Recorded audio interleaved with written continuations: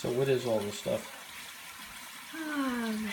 Banamine for pain, Previcox for inflammation. This is probiotics for tummy, doxycycline for infection. This was just the tube I was using for the doxy, but now they're eating it in their grain. This is like a Prevacid for her belly for a few days. These are just the syringes for the Banamine because it's oral. This is Sugardyne to attack her foot. That looks good. Yep, that's betadine and sugar.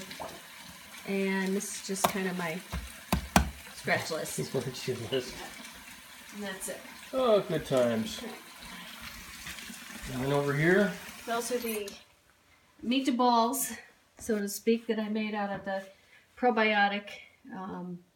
They would get the equine challenge. It's really nice. It's a probiotic with flaxseed, and it smells and tastes good. I put it in a bowl and put a little water and roll meatballs.